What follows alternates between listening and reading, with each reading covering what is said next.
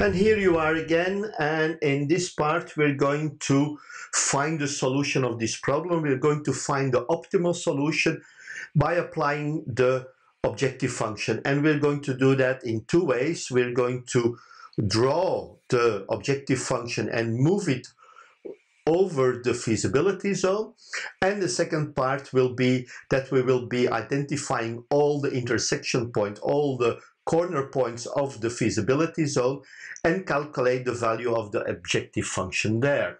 Now let's have a look at the objective function. So before we created the feasibility zone, now we have to find the maximum of the objective function.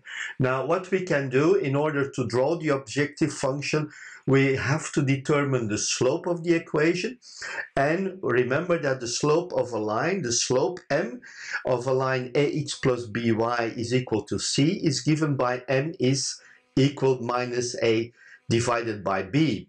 So we can calculate the slope of the objective function as m is minus 100 divided by 165, which is approximately minus 0.61. So when you have that, you can draw the line and you can start drawing the line on the graph. So we have the graph that we had before, and we can start in the lowest point, which is in the origin. Of course, here the profit is equal to 0 because we are producing nothing. It is a solution, it complies with all the constraints, but it's basically not a solution which we should consider. It's basically the lowest value that we can have. Then we move it slowly further, and what we see here is in fact at the segment which is over the feasibility zone and basically outside of the zone also, but that's not of our concern. We have basically here that the profit along this line is a constant for all the points part of the feasibility zone which are on the line. The profit is the same. So this is the equi-profit line. We continue. We move it farther and farther away, so we can still go farther until we reach this last point where we have the intersection of the two lines, which is the last point of the feasibility zone. And we can identify this point, we can calculate this point being 160.120. So basically when we do it like this, we can find this point and we have to calculate it, or in some cases we would be able to read it from the graph. If I would have more details in the coordinates, more horizontal and vertical lines, I would be able to read it quite easily, but it's not always the case. Now when we are looking at the other solution, is that we have to determine the different corner points. And we still have the same feasibility zone, and we can start with the different corner points. The first one is the point 0, 0. We don't have to do any calculations there. Then we have the intersection with the horizontal line y is equal to 175 with the y-axis, which gives us the coordinate 0 and 175. And now we have to continue for the next point. And the next point is the intersection with the line 1.5x plus 3y equals to 600 and the y equals to 175.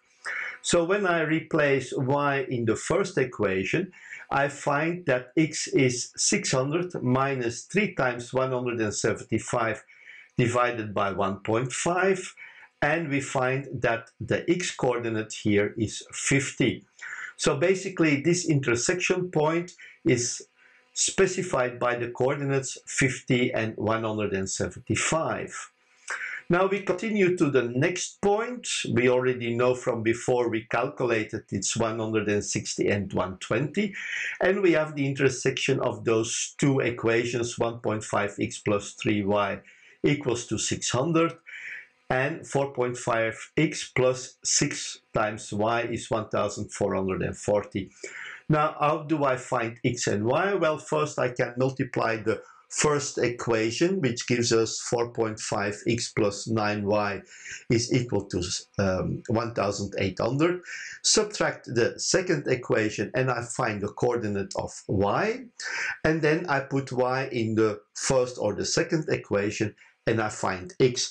And if I do that, you can do it separately. You will find that the coordinates are 160 and 120, which gives us this new corner point. We continue with the next corner point, which is the intersection of the red and the purple line. So we have 4.5x plus 6y is 1440 and x is equal to 300. So basically we find here that y is 1440 minus 4.5 times 300 divided by 6, and I find y equal to 15. So this gives us the next point. We find here 315, and basically we come at the end of the zone where we have the last point 300. Now we can put all of that in a table and we use the corner point method. So once we have all those corner points, I can put them in this table and I can calculate the value of the objective function. So for the first one, 0 plus 0 is of course 0, we already know that. The next one is x0, so we have 100 times 0 plus 165 times 175, which gives us a total of 28,875. So now we have 50 and 175. So we have to add 5,000 to this number, which brings us 33,875. And the corner point 160, 120 gives us 100 times 160 plus 165 times 120 is 35,800. And continue with the two last points, where we have 100 times 300 plus 165 times 15, which gives us 32,475. And basically the last point is 300. I find 100 times 300 plus 165 times 0 is 30,000. So basically when we look at all those points, we see that the combination of x 160 and y equals to 120 gives us the highest profit, and basically this is the optimal condition that we have to consider. So basically this was an exercise. We did it in 3 steps. We have an exercise which is a maximization problem, where we first determined the equations, then we have drawn the feasibility zone, and the last step is that we have found the optimal solution by the graphical method and by the calculation method. Next thing to do is to consider a minimization problem and find the ways to resolve this type of problems. We will do all 3 steps in one video. So the next step, we will have that minimization problem. We will continue with linear programming. You're doing a great job and I'm looking forward to seeing you in our next video. Thank you and bye-bye.